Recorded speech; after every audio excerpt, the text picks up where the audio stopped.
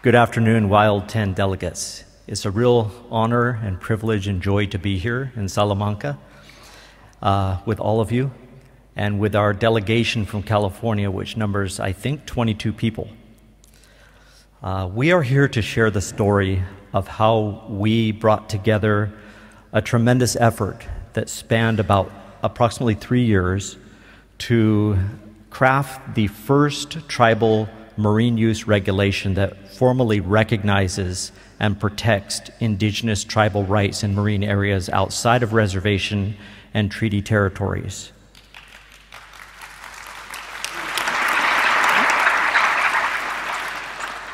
This is the beginning, in our view, of a major victory that will emerge in upcoming years for the environment and for indigenous people's rights.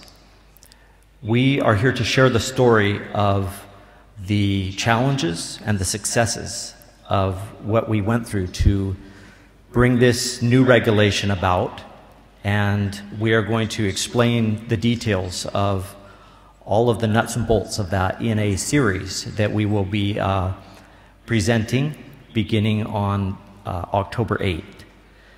So there are 3 other speakers after me, and then we're going to be showing you a short film.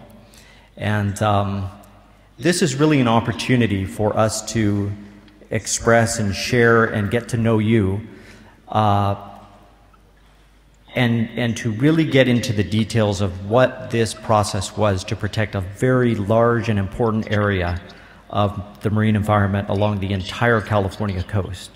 This is approximately the distance from Salamanca to Croatia, I believe. It's about 1,700 kilometers in linear distance. It's a long stretch.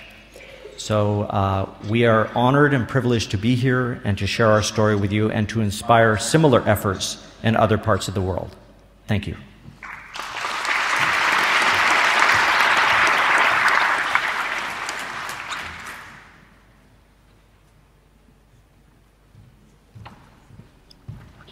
So I was reminded I have to introduce the next speaker.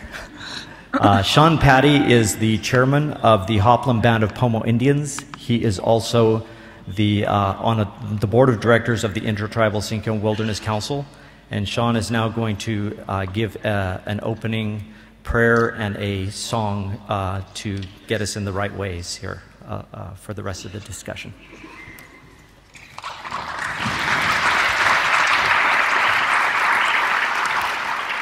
Thank you, and it's an honor to be here. Thank you, Hawk.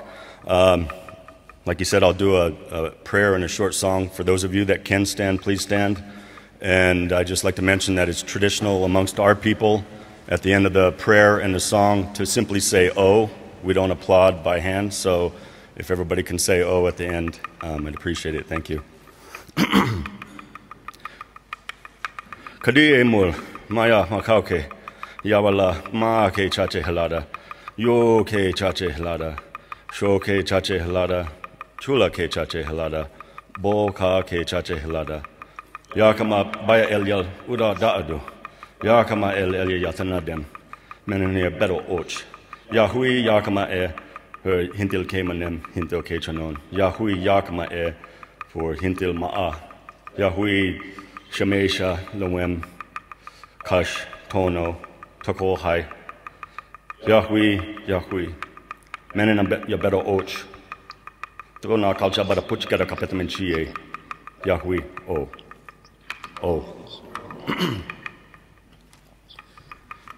Heyem, heriustamiyam, heyem, heriustamiyam, heyem, heriustamiyam, heyem, heriustamiyam, heyem, heriustamiyam, heyem, oh.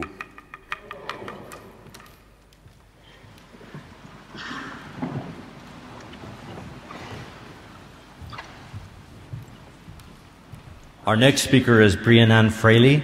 She is the self-governance director for the Smith River Rancheria of the Tolowa Indian tribe on the California-Oregon border.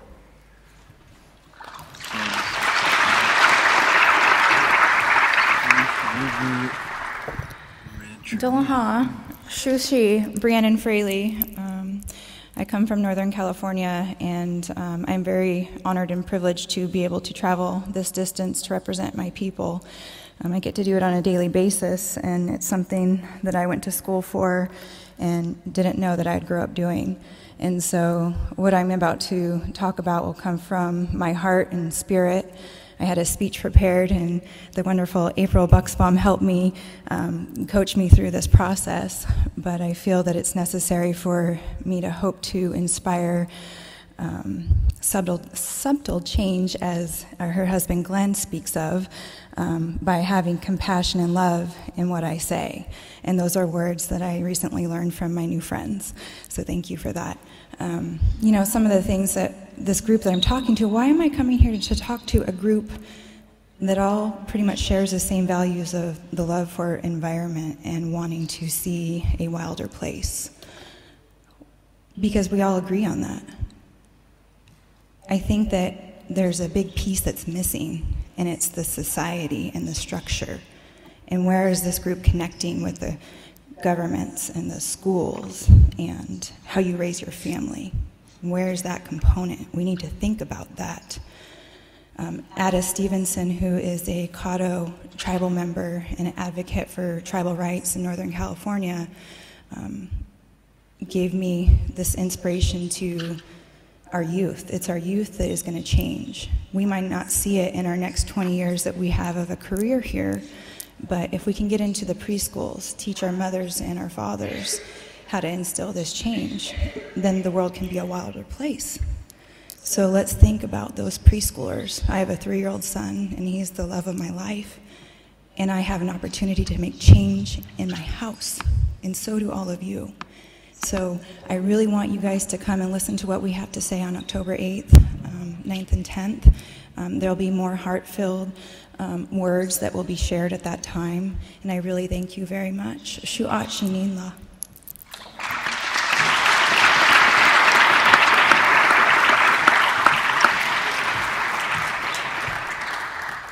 Our final speaker is Kaitilin Gaffney. Kaitilin is formerly of the Ocean Conservancy, and she is an attorney with the Resources Legacy Law Group in Sacramento, California.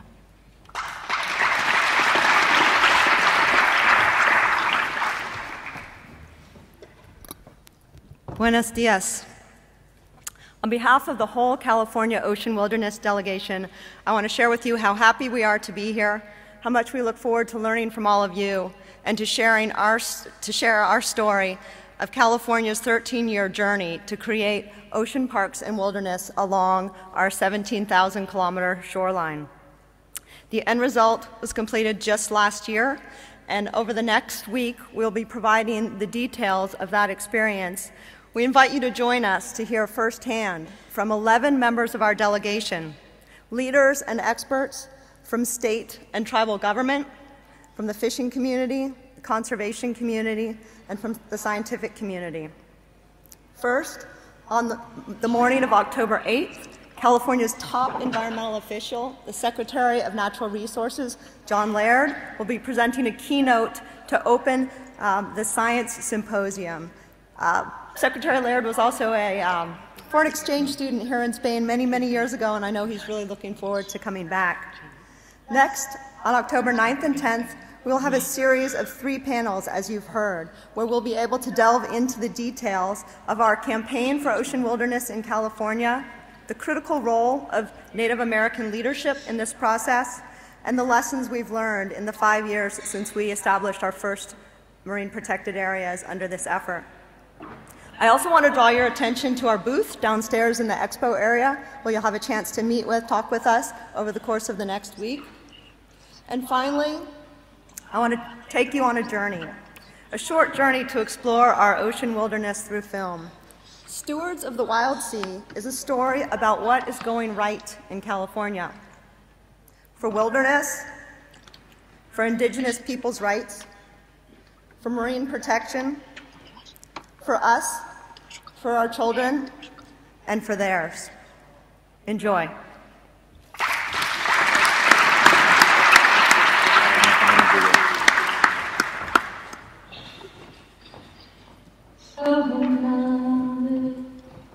We are all connected. All are part of the sacredness of wild nature.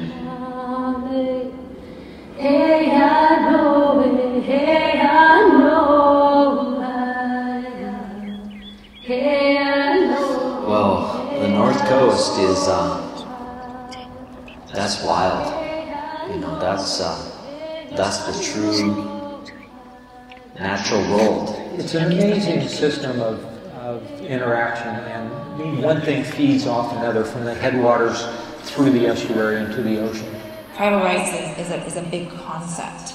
It's not just, well, I can go out there and I can take however many fish I want. That's not what it is. The minute I became secretary, this dropped in my lap on the very first day. We knew the fight was not going to be easy, and certainly it took its toll.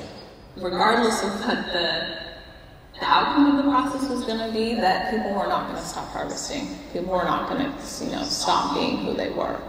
We shook things up in Northern California, and it's a very different place. It's the wilderness. Both tribal rights in the environment are protected in ways that they have not been protected or recognized anywhere else before. We've been gathering seaweed for a long time and surf fishing since I was a little kid. And we have our dances and, celebrations, but there's nothing like getting into the mountain spirit and the tree spirit and the animal spirit and the water.